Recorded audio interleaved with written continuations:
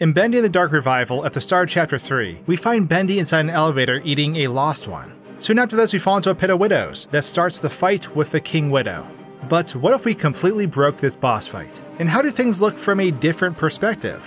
Well, let's find out. So as we make our way down these stairs leading to the elevator, we see Bendy, who's eating a lost one, in that same elevator that we need to go into.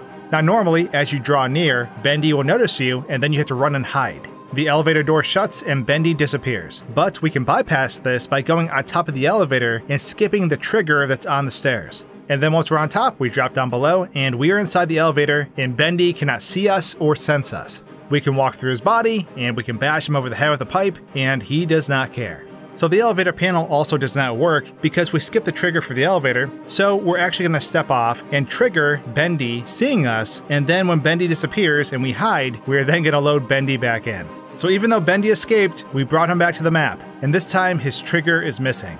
So now we can actually go inside and use the elevator. Now I have to say, taking a ride in the elevator with Bendy right here, eating a body is kind of weird, but as the sequence progresses, I was really curious if Bendy was going to fall with me. And as it turns out, only Audrey falls and Bendy stays up top, so we enter the boss room alone. However, rewinding time slightly, I want to show you what that fall looks like from a different perspective. And as you can see, it's a long ways down. So a quick recap for this boss room. Basically, you land down here, there's a spider on your jet pipe, you fling it off, and then you must go around the room while defeating all the mini spiders, and you must hammer in all these switches that take multiple hits. Now, once that is complete and all the switches are activated, then all the little spiders retreat, and the giant King Widow emerges from the ground. Now, the little ankle biter spiders are very, very annoying, but not as terrifying as the big boy, because the big lad will actually eat Audrey if she dies in combat with it. So if the little spiders kill you, you respawn in the ink, but if the big spider kills you, well, it's game over, and you must start the whole thing over. But what's kind of interesting is that during this entire first phase of the fight, the big spider is actually frozen in the sewer below you. And as soon as you hit that final switch, that king spider unloads, which is a bit strange because it was put down here beforehand, and I'm not entirely sure why it disappears before it comes out of the sewer. But we can see the little spiders scurrying away in slow motion, and it kind of looks cool. And then the big spider then spawns and climbs out from down below. Now, if we slow down everything, what's interesting is that the boss spider's animations actually are not fluid. Everything in the background, from our character to the mini spiders, are fluid, but the boss spider's animation almost seems like it's keyframed with rigid keyframes. Basically keyframes that are held in place and cannot auto-interpolate depending on the length of the actual animation. So when we slow down the game, the animation becomes longer, so it needs more data in between those points, but the boss spider does not respond to that, and so you get this really jittery, strange effect that takes place. But I bet you're all wondering, because I sure am, how does this boss spider fit Audrey in its mouth? Well, if we slow down the game and we alter the perspective, we can take a look.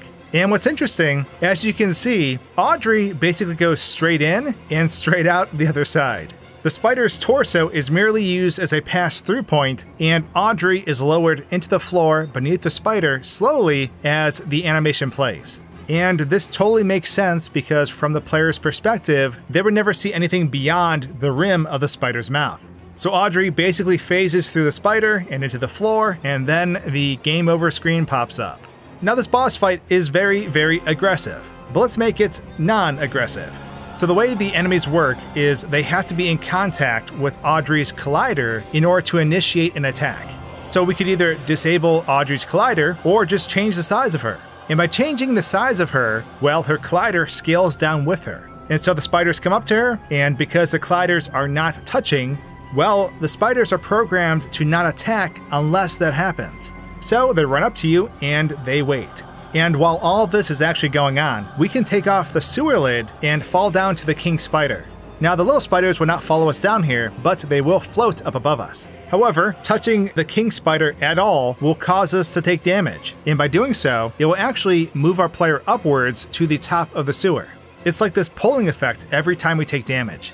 However, even though we're taking damage, we cannot damage the boss before they're active. But going back to what I was talking about earlier, if we're small, that also means the boss, when it's active, cannot initiate an attack on us. So we can just run around and the boss will follow us like it's a pet or something. Now, as the boss fight progresses, there is a phase in the fight where the boss will jump on the ceiling and spit little spiders out. And I was really curious. I was thinking, well, can the boss take damage when it's on the ceiling?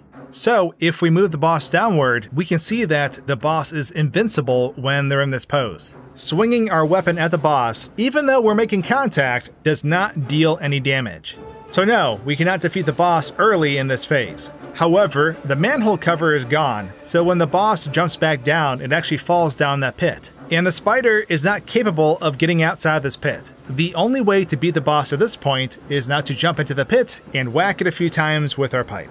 And the boss is defeated in a very unconventional spot. But real quick, we're turning back time one final time to see what happens if we get to this room early without triggering the boss at all. If we make our way down here before triggering the elevator fall, we'll find ourselves in the boss room, and the little spiders do come after us, but the switches on the walls do not work. And there's also no boss music. So basically, we are stuck here. But that brings us to the end of our boss adventure. I hope you guys enjoyed this video. Subscribe because I have a lot more breaking to do, and I'll see you all in the next one. Cheers!